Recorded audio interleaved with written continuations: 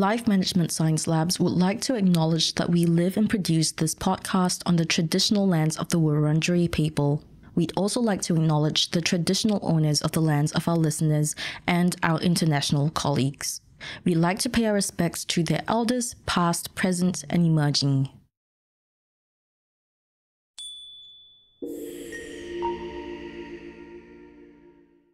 Hi, and welcome to Self-Improvement Atlas, the Personal Science Insights podcast produced by LMSL, the Life Management Science Labs. We are champions of life management science, providing structured insights informed by science and inspired by practice on key aspects of conscious living. Each week, we bring you scientific and practical insights on each element with the expert knowledge of professionals in the field. I'm Marie Stella, your host from Melbourne, Australia. Let's start the show. Welcome back to Self-Improvement Atlas, the Personal Science Insights podcast. Now, in a world of copious amounts of media consumption, it's almost too easy to fall into hating your own body and staying in there. So this week, we're speaking to psychologist Dominique Mulhane, who has a keen interest in eating disorders, weight management, and body image issues, to guide us through some strategies on building that self-acceptance. Hi, Dominique. How are you? Hi, Marie. I'm good. Thank you. Thank you for having me. That's great to hear. Thank you for coming on. So I'm really curious to know, in your line of work, what seems to be the most common challenge for people on the road to self-acceptance? I think, as you sort of mentioned in the intro, a bit about kind of our society and culture today, it's really placing a lot of emphasis on appearance and sort of how we should look and really unrealistic ideals that make it really hard for someone to accept themselves as they are if they're not fitting into that mold that society puts forward. Completely. And it's almost a universal issue. You see people these days who do fit into that beauty standard and still don't accept their body because they feel like they're not quite there yet or they need to be even better. But that's a great preface to our topic for today. But before we get further into detail, we'd love to get to know you better. This is Have You Met Dominique? And my first question for you is, what is your favorite book? Yes. So I tend to like reading things that are not work related at all, just to give myself a little bit of a break. So a recent book that I really enjoyed was actually more of a fantasy novel called The Name of the Wind by Patrick Rothfuss.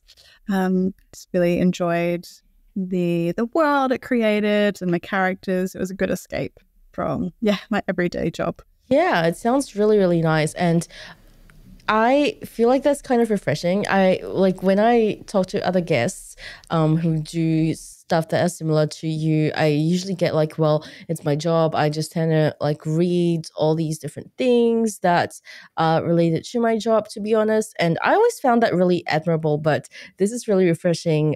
So what are some of the other books that you usually veer towards?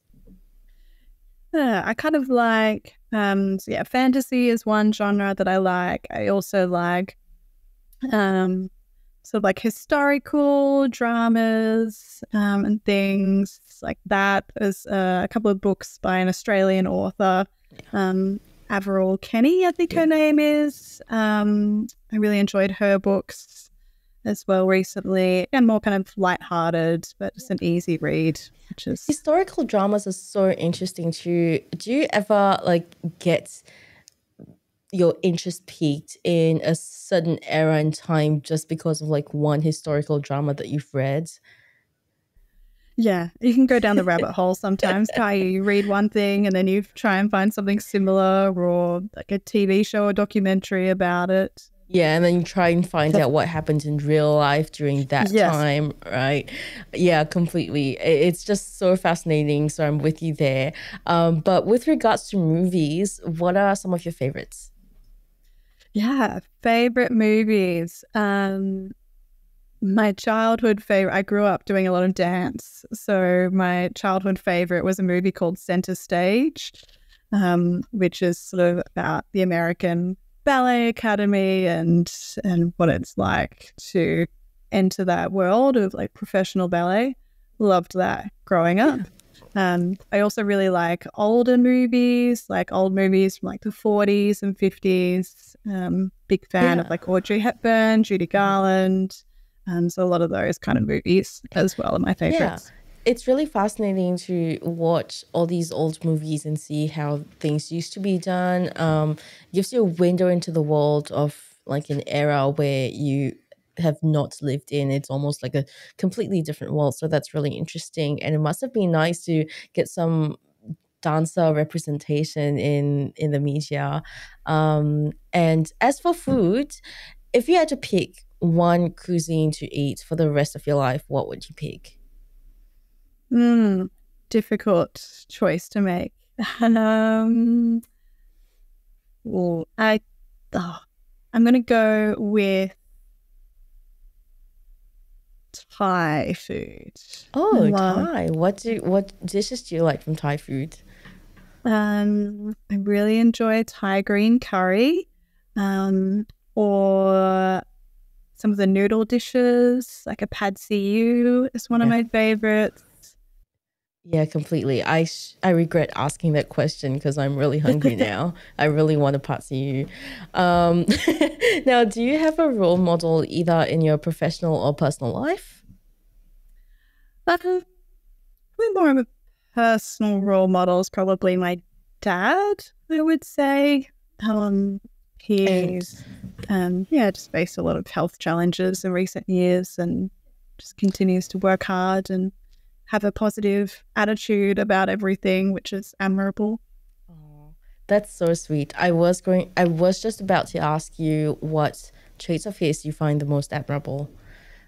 Yes, I think definitely just that sort of positive attitude, sort of, getting on with things even when they're challenging. And just staying true to who you are as well. He's very much who he is and doesn't let anyone change him. And I think that's really good and kind of ties into the self-acceptance topic today as well, of just being who you are and not letting anyone else change you.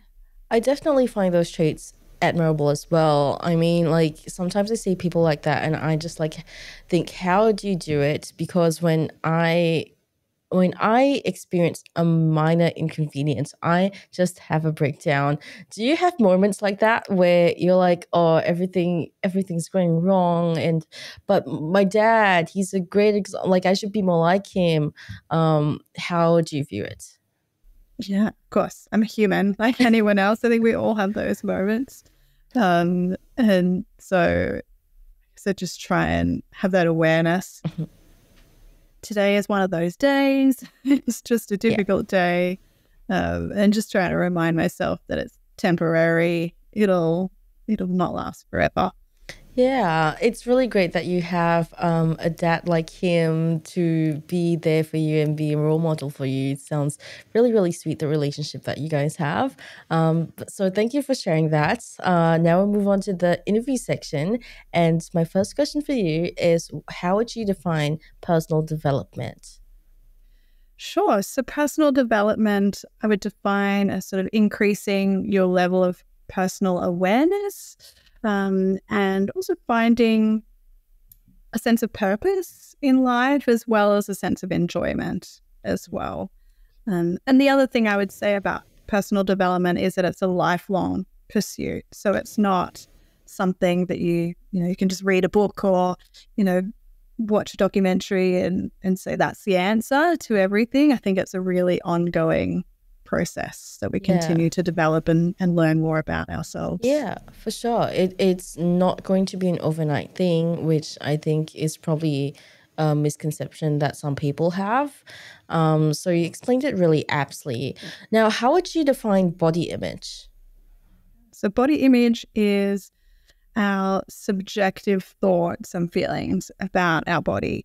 And so that might not always be exactly how our body is objectively. So it's more just our personal view of our body. Mm-hmm. And what is the distinction between positive and negative body image? So positive body image would be someone who's having kind of more neutral or positive thoughts and feelings about their body. They might have a greater level of acceptance of their body or appreciation of their body, what their body can do. And then the negative is sort of the flip side of that. So someone who's having more critical thoughts about their body, they might just really dislike their body or feel uncomfortable in their body. And they may be engaging in some behaviors as well to try and change their body, or sort of really picking out all the flaws in their body. And how does self-acceptance tie into this? Is it the only solution for having negative body image, or and what constitutes a self-acceptance? What does it mean to have that? So when I think about self-acceptance, I think of it as accepting things as they are now in this moment, rather than waiting for something to change or get better before you can accept it. And I think this really ties into body image, because a lot of people are wanting to, say, lose weight or change their appearance in some way. And they'll say, no, I'm not going to be happy with my body until I reach that kind of goal. And so that level of acceptance to just go, you know what, this is my body as it is right now, and that's okay. It doesn't need to change. Right. And it doesn't mean you need to stop working out or eating mindfully or doing any of these things that you're working towards either. It's just accepting that your body is what it is right now, and not necessarily, maybe like probably not necessarily eagerly going towards that goal, if that makes sense. I actually have no idea like if that is at all what you're saying, but please feel free to jump in and add your opinions, because I'd love to hear them. No, I think that's, you can still eat mindfully, you can still work out. It's more, we want to shift the focus off your weight or off your image, because the more you focus on that, especially if you've got a negative body image, that can become all-consuming, and that's all you think about. And so we want to be thinking more about, how can I take care of my body? How can I show my body some love and respect? And so that might be through your eating, it might be through movement or exercise, it could be hobbies, it could be social relationships, it could be all sorts of things. But really try to look at it more holistically. Yeah. And what are some of the other fundamentals to instilling positive body image within oneself? I think really reducing comparisons to other people, and so running your own race. I know it's really hard with social media to see someone recommending a particular workout or a diet program or something, and seeing their image and their body and going, oh, well, they do that and they look like that. That's amazing. I want to do that. But we're all individual, unique humans with our own genetics and our own body shape. So we can't compare directly to someone else. So really trying to reduce those comparisons and just do what works for you, what makes you feel really good in your body. And then kind of along those lines as well, I often recommend like a bit of a social media cull. So unfollowing all those pages or people that kind of trigger those negative body image thoughts, just so you're reducing the exposure to that. And again, that means you can focus a bit more on yourself and the things that make you feel good. And in your opinion, how does one's perception of their own body contribute to their personal growth journey? Yeah.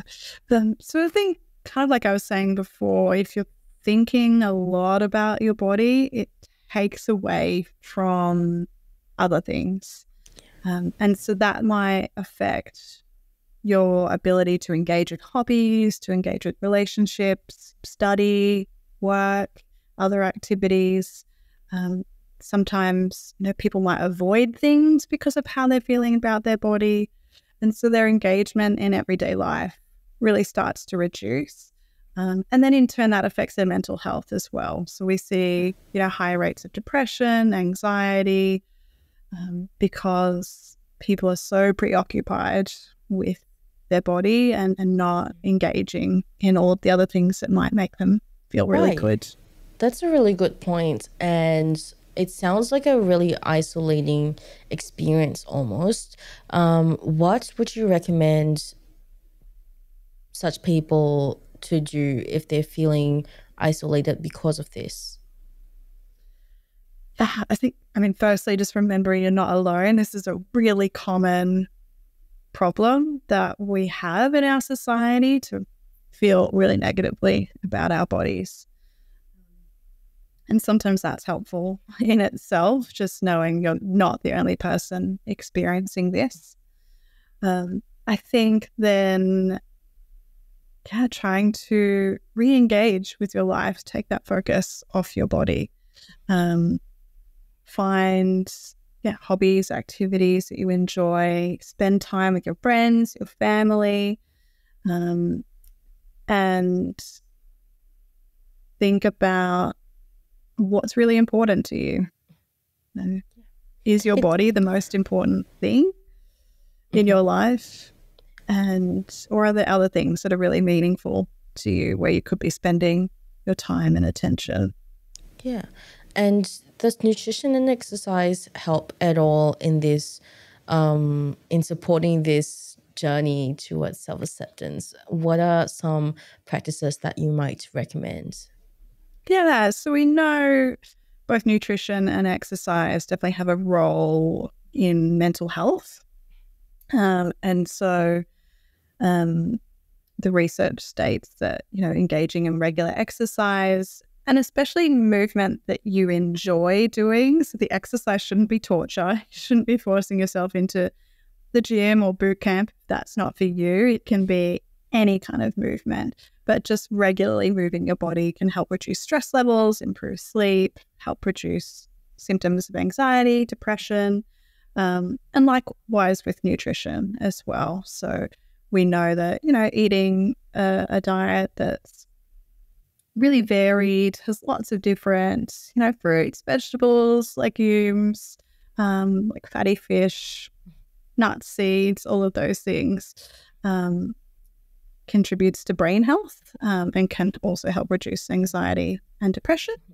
But we also don't want to deprive ourselves, because, again, kind of like the exercise, if you're forcing yourself to do something because someone says it's good, you're not going to be enjoying that process. And then that kind of takes away from the psychological benefits that you might be getting.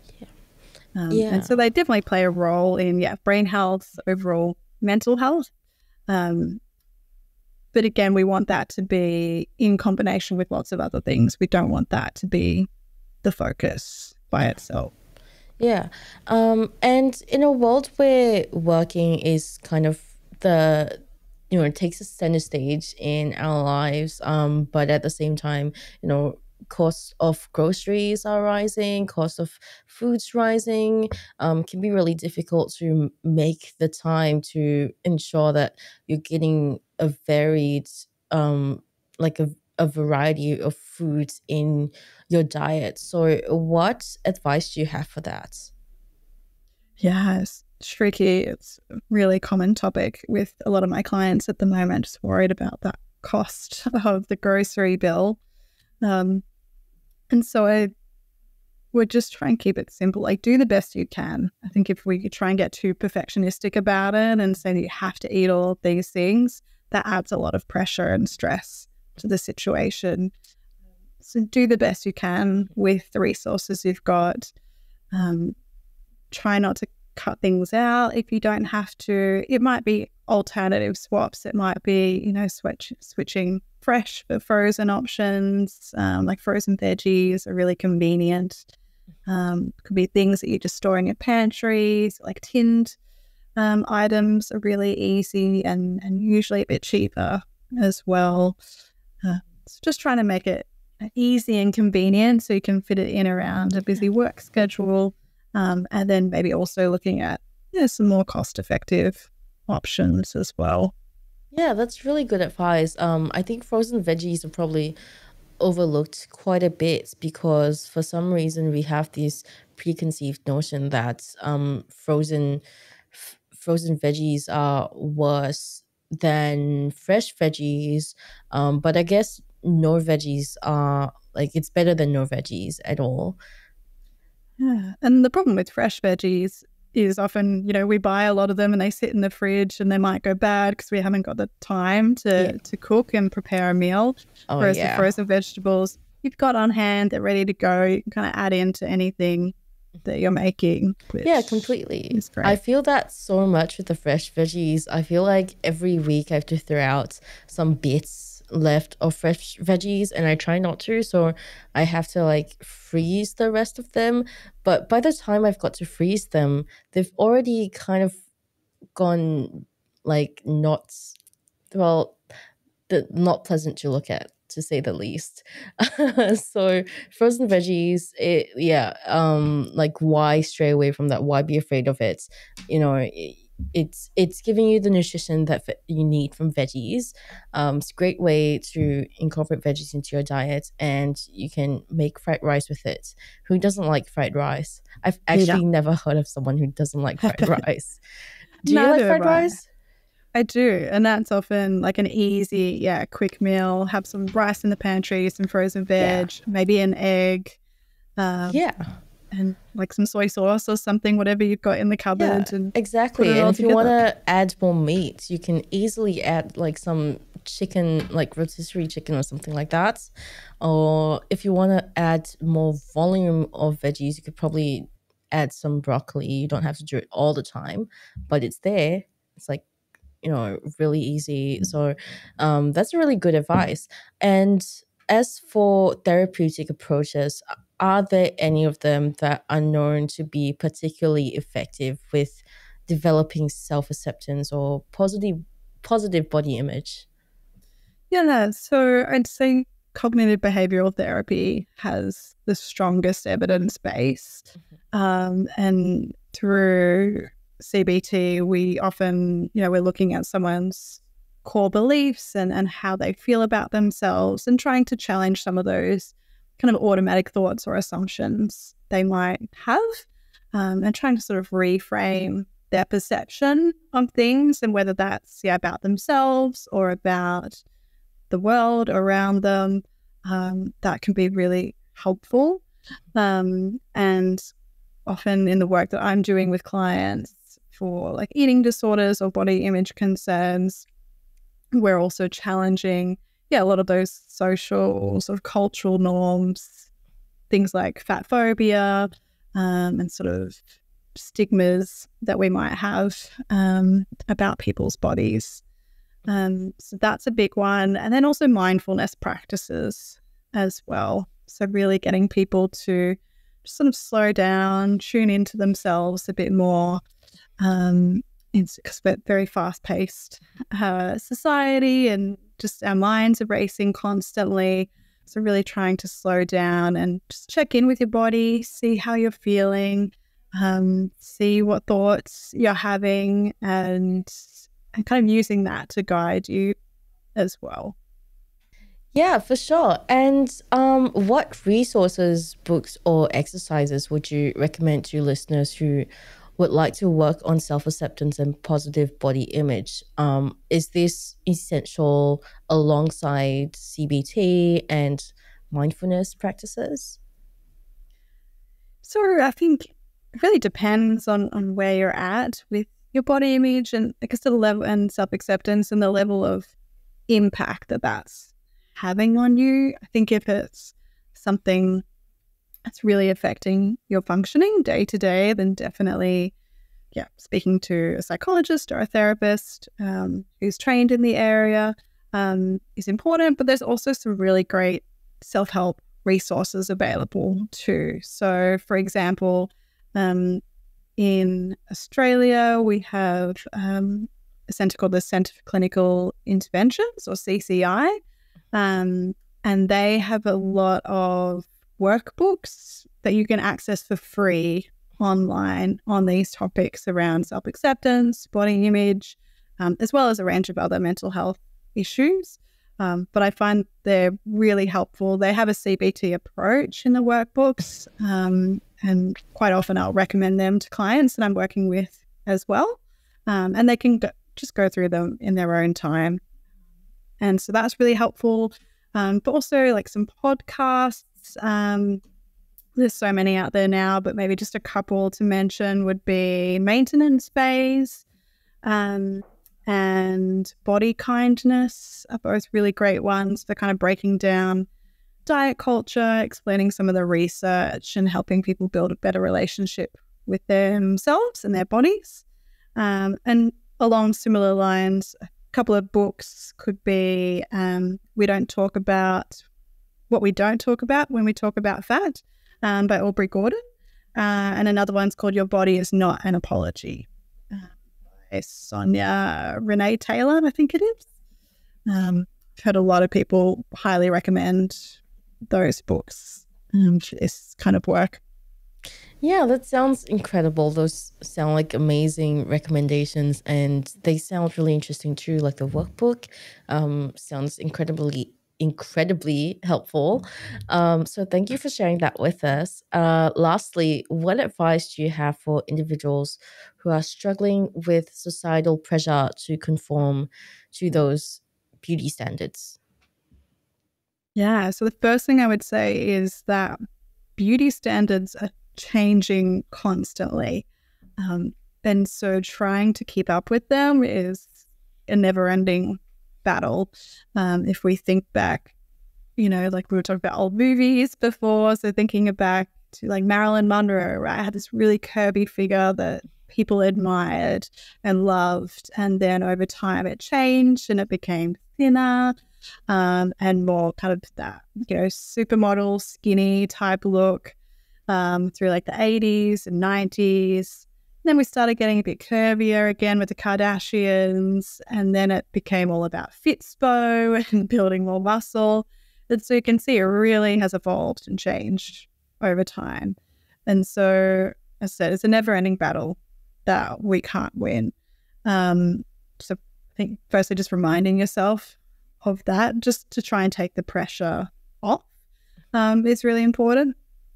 I think also, like I was talking about earlier, really looking at your social media and other kind of media that you might be consuming and trying to remove anything that makes you feel worse about yourself.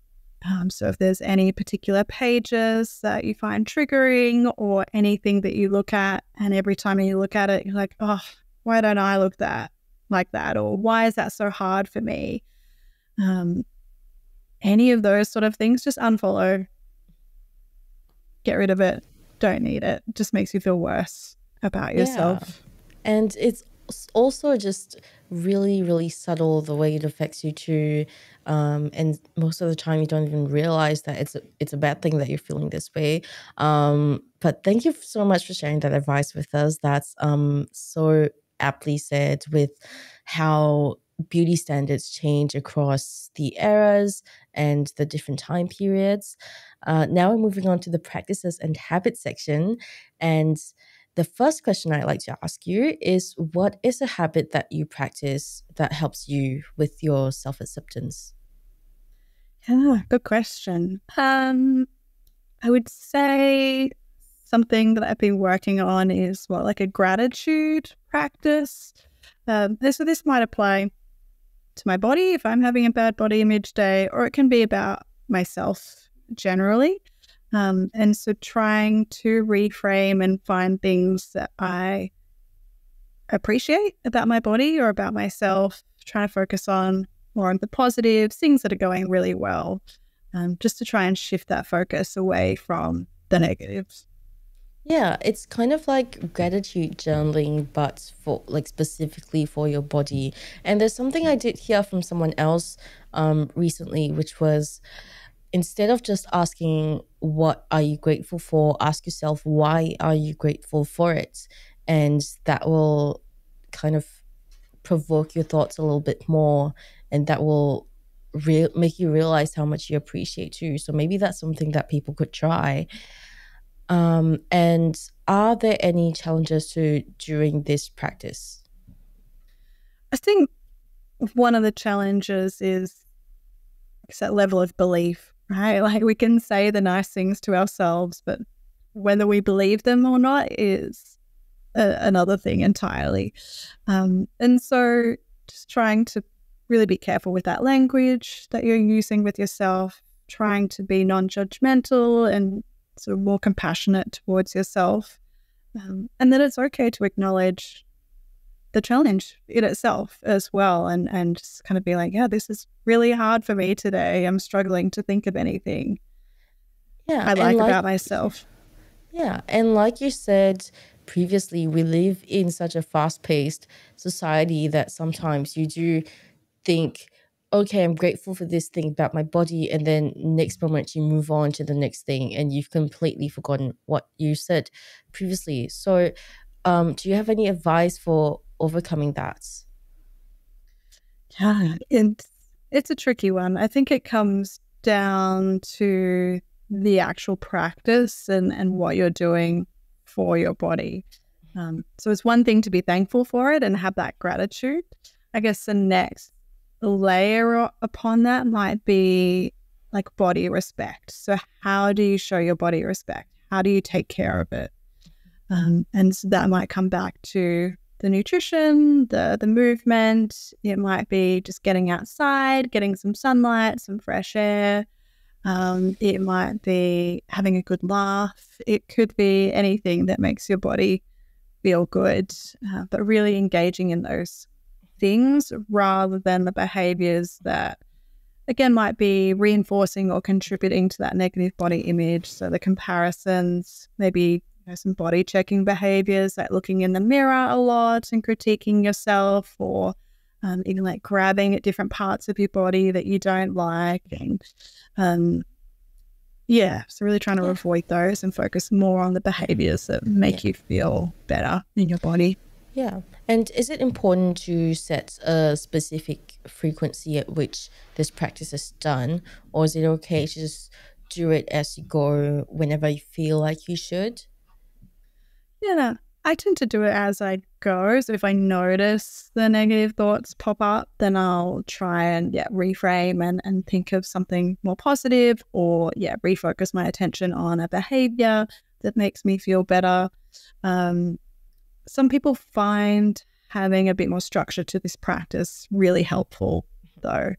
So if you struggle to do something kind for your body, it might be better to actually pencil it in the diary, make time to do those things that make you feel good, whether that's just going for a walk in the morning or cooking yourself a really delicious meal, but just having a bit more structure just to make sure you actually do it. Yeah. And how do you think this practice would impact someone's perception in life? I think it really works on shifting your focus from the negative to the positive. And in saying that, it doesn't always have to be positive. It can just be neutral as well. It's really about just trying to move away from the negative and make sure that we've got a bit more of a balanced view overall. I think the more you do that for yourself, it sort of extends outward into other areas of your life as well. Yeah, completely. And just like what we mentioned at the start of the episode, personal growth is a lifelong journey, and so is self-acceptance, I suppose. So it's not going to happen overnight. It's not going to be like today I feel bad about my body and the next day I am completely okay. Like I love my body to bits. It's going to take a lot of time and repetitiveness, and doing that practice of like body neutrality and accepting it for what it is to get there. So thank you so much for sharing that with us. I feel like we got to know a bit about you. We also got to know what practices you think would be useful, and we got some insight as to what resources we could find online that would be really useful to this journey. Now we're moving on to the open mic, and this is your opportunity to talk about anything that you're passionate about, and it doesn't have to be related to the topic. So the floor is yours. Take it away. Sure. I guess I want to a special interest area of mine is kind of like pregnancy and postpartum. Having gone through that myself a couple of years ago now, it really piqued my interest in, I guess, kind of similar themes around self-acceptance and body image. It's a really big challenge for a lot of mothers and people going through pregnancy because of all the changes that happen in our bodies. And there's a big emphasis on kind of like bounce back culture as well, where mothers are expected to just birth a baby and then suddenly be back to pre-baby weight and look exactly the same as they always have. And this adds so much stress and pressure to what's already a really difficult time. Learning how to be a mum and having a new relationship with the new baby, and changing family dynamics. And there's so much already going on that we really just don't need that added pressure to be worried about losing the weight. So I think there could be a lot more support for mums in particular, but even dads, partners, whoever's in that family, to really just take the time to reestablish what your family looks like now, and to support each other through that, and try and take the pressure off things like body image that really aren't that important right now. Like, what's important is your overall well-being of your child and the relationships you have with each other. Yeah, I couldn't agree more. I feel like no one talks about the postpartum experience, especially body image and the changes you're going through with your body. In the media, a lot of times in TV shows, pregnant women, they show that they're pregnant and they have like a bit of the extra weight for like an episode or two, and they go completely back to normal. And a lot of the time, it doesn't even show the struggle that they're going through with losing that extra weight, and it doesn't even address like that's not important. And then because of that, I feel like people get influenced and think that this is something that isn't important to talk about, but it certainly is, and it's definitely something you want to think about before you get pregnant too. Because it's such a huge thing, and along with the weight change, there's also like a host of other postpartum symptoms or experiences or disorders that you have to consider. So what do you think partners of pregnant, like women in postpartum women, what do you think partners of postpartum women and their family and friends can do to support them? Good question. I think listening to the mum or whoever has had the baby is the first thing. 'Cause women have very different expectations and sort of needs during that time.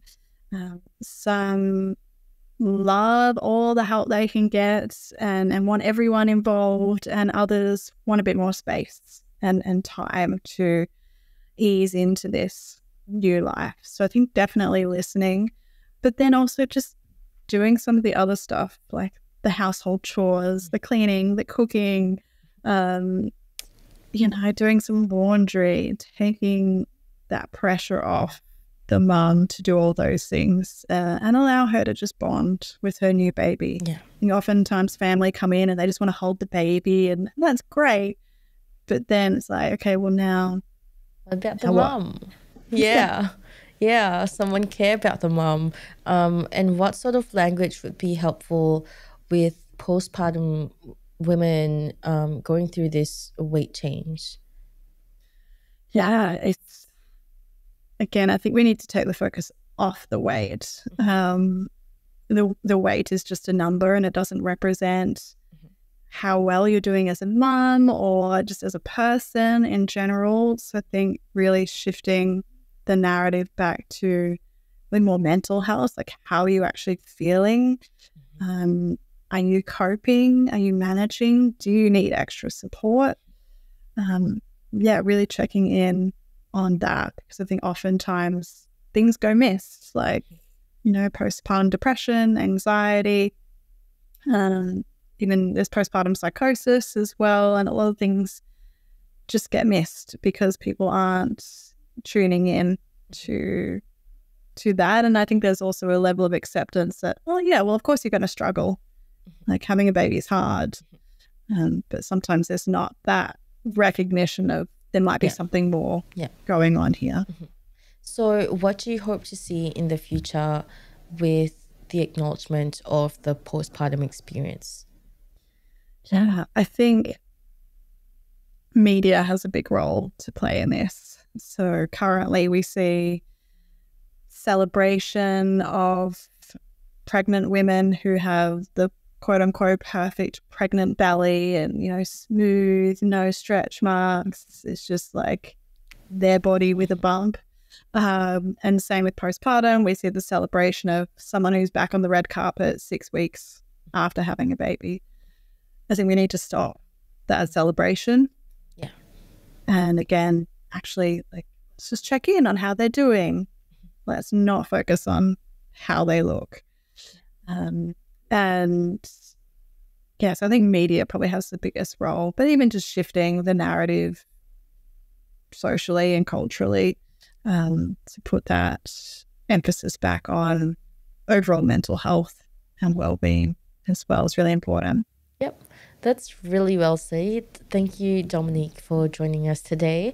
If our listeners want to find out more about you and what you do, where can they go?